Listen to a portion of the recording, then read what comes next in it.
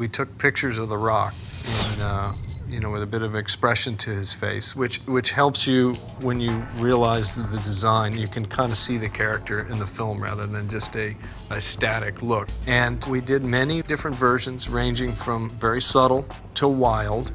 It helps to show the range of, well, it could be this crazy, because then it answers everyone's questions. Then you can kind of go through and hone out, well, it's cool, but it's too much, or that's too subtle, we're not going to see that. Richie Alonso, along with Jeff Dawn, put the makeup on The Rock once everyone had decided on what level the appliances should be.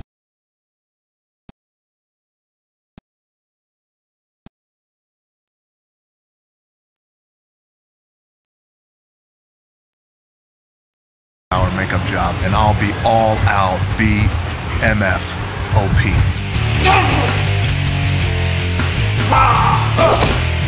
The baddest motherfucker on the planet.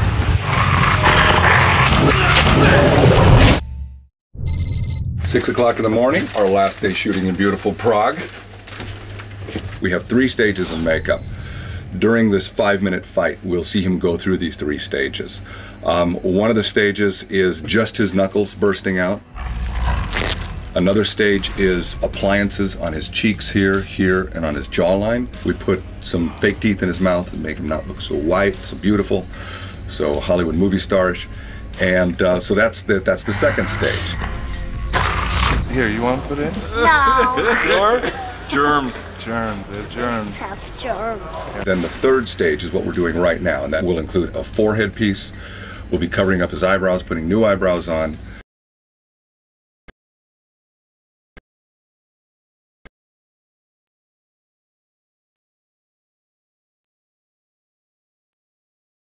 It's that old, the technology. That's a very rubbery feel, so everybody knows. Feels like dried chicken. It tastes like chicken, too. There's better materials nowadays, such as silicone and gelatin. The problem is that they don't breathe, and with heat, with action, they don't hold up. They will literally melt. A gelatin piece will melt off your face.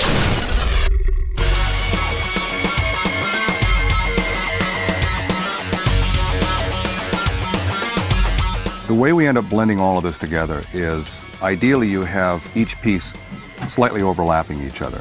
That way you only have one line to deal with to cover up, to camouflage, instead of 2 lines if they barely meet each other.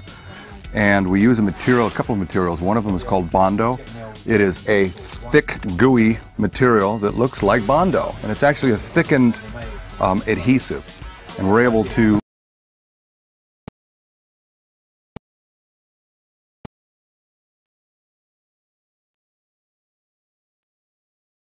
paint, use many different colors for that, and continue to add texture, shine, dull it down in places if it's too shiny, and do everything we can to make it look like skin, make the eye believe that it's skin on camera.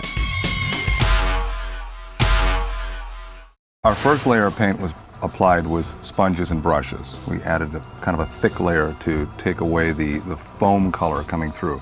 Now we're going in there with an airbrush, just feathering it out, blending into his actual skin color, taking the fake-looking foam and trying to blend it into real-looking skin. This is the first step of it. This is the same material, this acrylic paint, that I use to cover his tattoo, whether it be just one tattoo or the tattoos that cover a quarter of his body, his upper body. And usually about 3 different coats of this, 3 different colors of it, gives it a realistic 3-dimensional skin tone. What Richie's doing now is he is airbrushing with some inks the veins that he had sculpted, because Richie sculpted all of these pieces for Rock. He is intensifying the 3-dimensional veins on his forehead with this airbrush ink.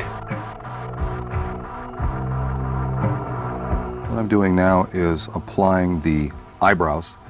These are real hair eyebrows that have been hand-stitched. Each hair has been hand-stitched onto this very fine lace material to match up with Rock's real eyebrows. I use this photo as reference just so that I can remember where his real eyebrows are underneath those appliances. And we're applying a little bit of spirit gum